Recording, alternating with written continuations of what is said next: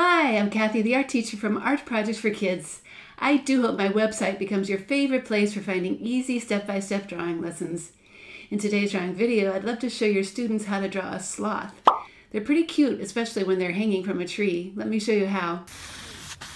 The supplies you're going to need for this project are pretty simple. Just a sheet of drawing paper, a pencil, black marker, and crayons. For some extra help, you can also download this free matching sloth tutorial from my website. Before you start drawing though, I really recommend that you take just a minute to create some guidelines on your paper.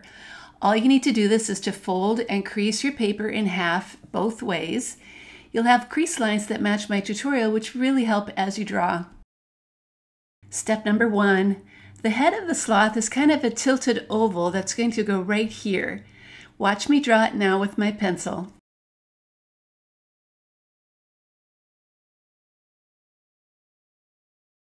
Then comes the body that has a flat belly that goes right across that fold line and then curves down underneath. Here's how you draw it. Do make sure that it's as big as the one I'm drawing here.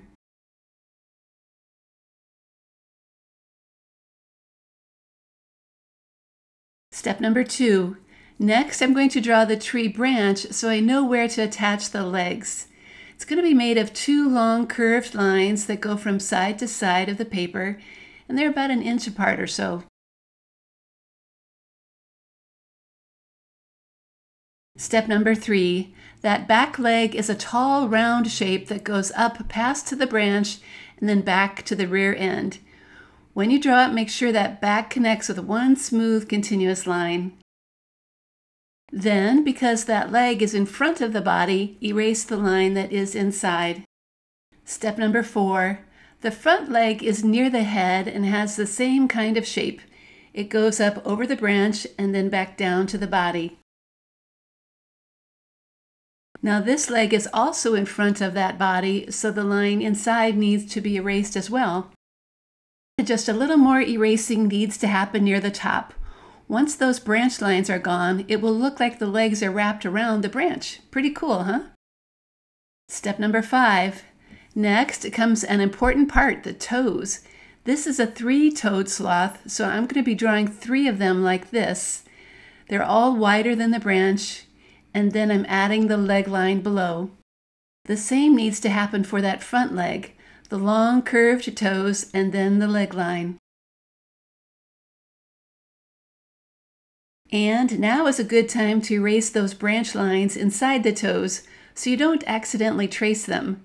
Just do your best to erase the lines and then fix the toe lines if you need to. Step number 6. Okay, it's time to draw that cute sloth face. Start with a little hairline and then an oval just inside that head shape.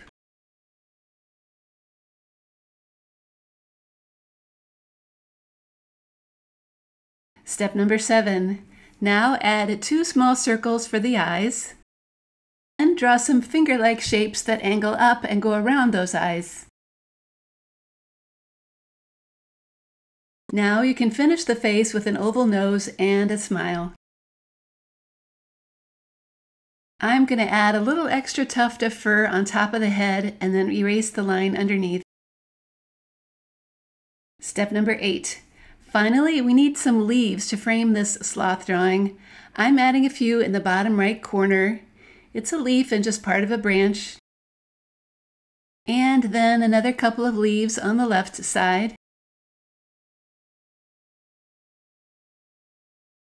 A few leaves are added to the branch on the top right side.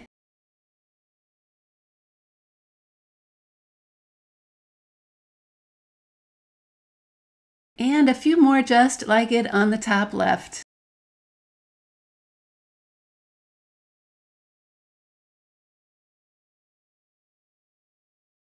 Step number 9. Now the drawing is done, so it's time to start tracing. I'm using a black marker and trying to work really slowly so I can stay right on top of those pencil lines. When your drawing is done, it's always smart to take a minute and erase any extra pencil lines that are still showing. Now it's time to color. I like using the black marker for those eyes so they're really dark. Next comes the dark brown color. It needs to go inside those finger shapes around the eyes, as well as inside the nose and the toes. The sloth body is a little lighter brownish color. Some have a grayish kind of look too, but I'm just going to go with this medium shade of brown. This color works really well, and it doesn't cover up the black lines, which is nice. Next, I need to fill in the face color. It's lighter than the rest of the body, so I think this peach will work pretty well.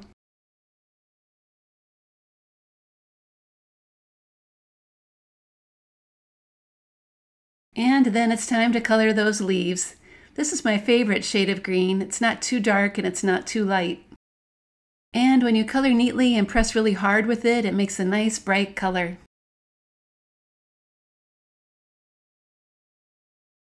And finally, it's time to fill in that sky.